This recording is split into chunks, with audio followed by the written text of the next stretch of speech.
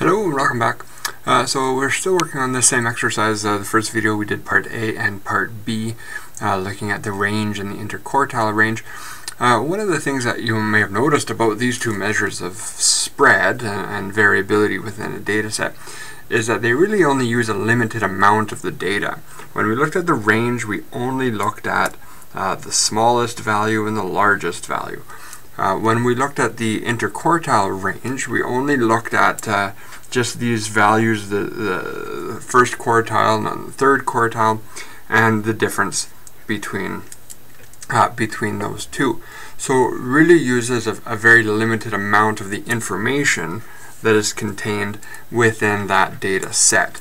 So another more commonly used measure or commonly used metric of variability in a data set is the variance. And this is the one that we're going to compute here.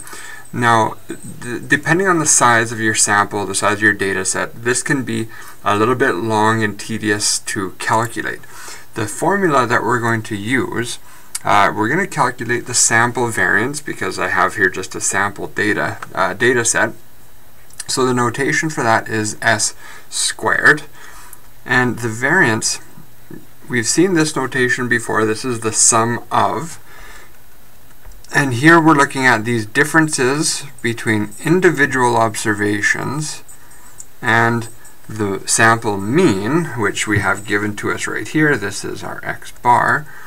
So we're calculating all of these differences between each observation and the mean. So 37, 37 minus 63.5, 47 minus 63.5, 60 minus 63.5, so on and so forth.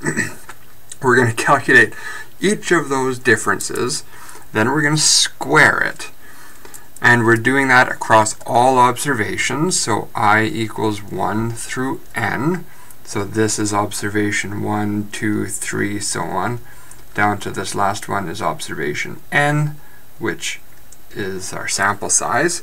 N equals 8 in this case. And then finally we divide this by n minus 1. So the tedious part of this calculation really is that numerator. So what I'm going to do, we'll do all of these calculations one step at a time. I'm going to first calculate here. I'm just going to put a label. I'm going to do a row of a column of calculation. So I'm going to write out each of these differences and square them. So this first one will be 37 minus this mean here, 63.5 squared.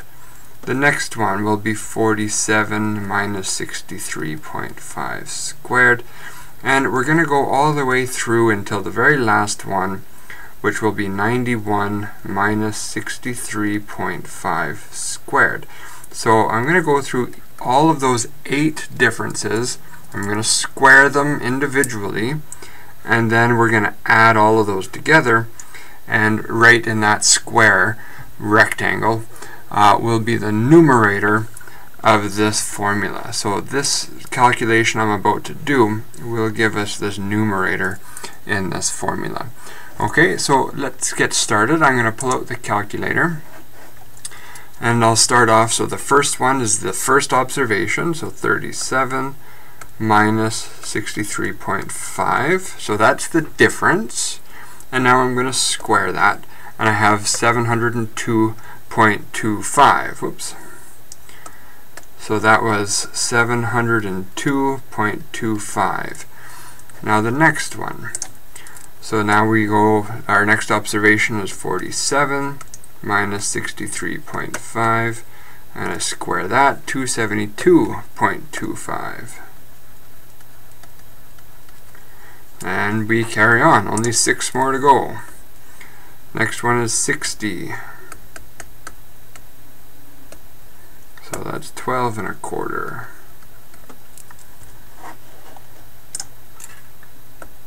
Another one. Oh, the next one is 60 as well, so that one will be the same, 12.25. So here now I'm at this observation here. So this is going to be 63 minus 63.5 squared, so that's 1/4. And now 70, 42 1/4, 80,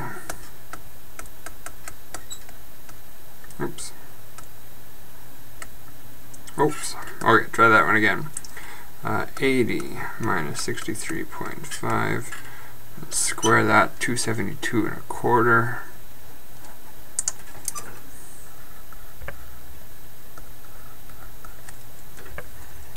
And one more, 91, 756 1/4. Okay, so there we have all of those differences squared. So what we have here is really just the column, all of these pieces here. Now we have to add them up. So now we have to apply this piece of notation. So we're going to add all of these up, going down the column. So this is going to be, let's start at the top, 702.25 plus 272 plus 12 plus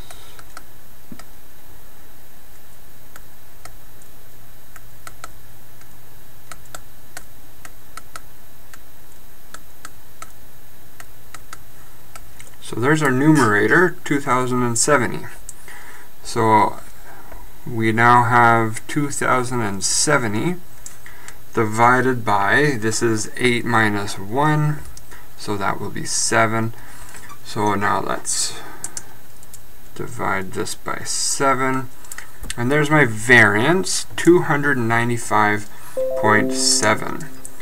295.7. 295.7. There we go. Done. So now this is a measure of the total variation within that data set. Now, on its own, it can be sort of difficult to interpret what does this number mean. On its own, it's kind of hard to really get anything out of it, other than to say a larger number is a greater amount of variability, a smaller number is less variability or less variation within that data set. Another thing that's a little bit tedious with the variance is its units are often confusing or are often of relatively little value, because here we're looking at our data. This is in percentage points, right? I can look at the mean over here, and this is 63.5%, right? That has a unit that is easily understood. This variance is 295.7% squared. Good luck trying to really tell anybody what the heck that means.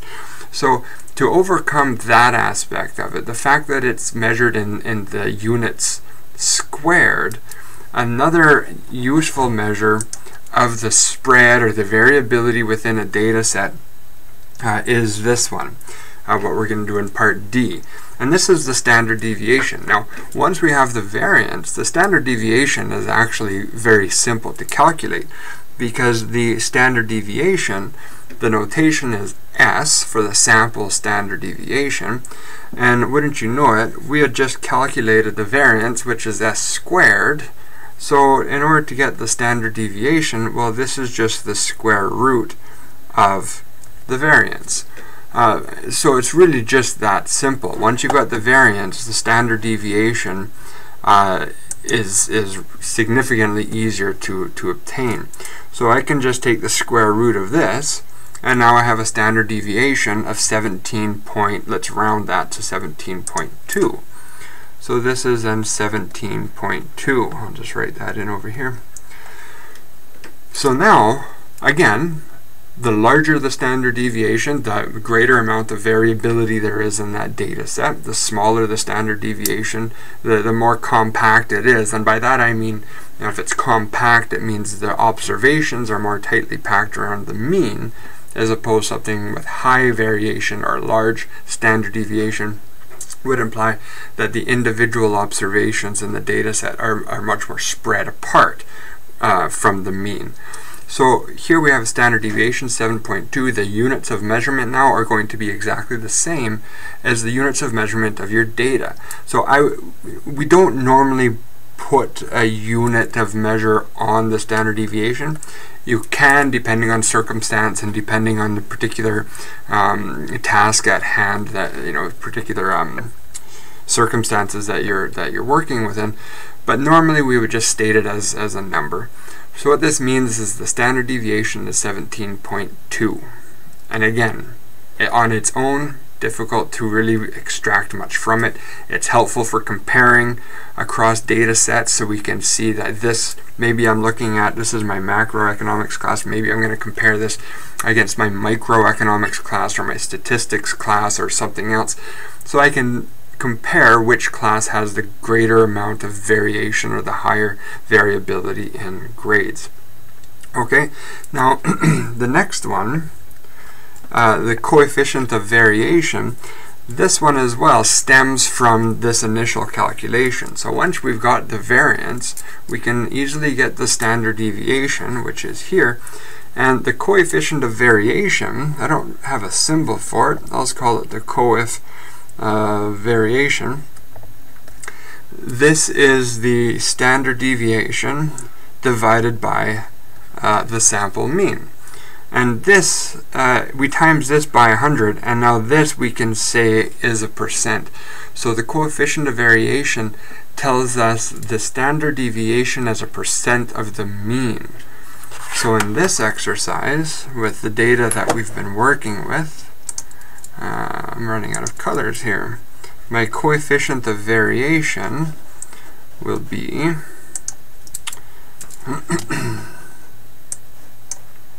17.2. I'm leaving that calculation in the calculator. That was my standard deviation, about 17.2.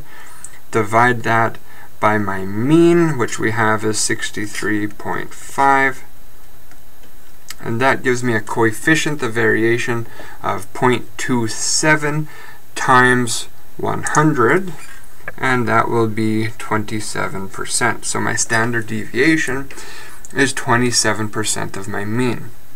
Again, on its own, doesn't convey a great deal of information.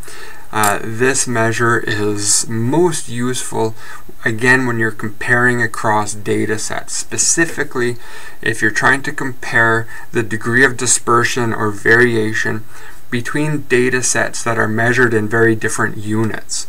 So if you're looking at comparing somebody's weight to their height, so if we measure weight in pounds, that's one unit of measurement, and in height, we could measure height in inches or in feet or in meters. All of those different units of measurement can have an impact on the magnitude of the standard deviation and the magnitude of the mean. And so that makes comparisons between those different metrics difficult to do accurately.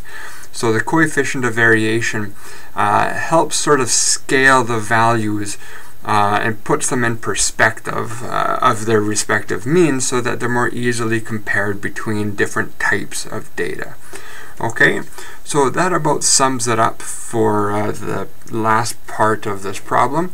So I think we'll call it a day, and I look forward to seeing you again, or at least looking at this video camera again for another set of videos. Thanks for watching.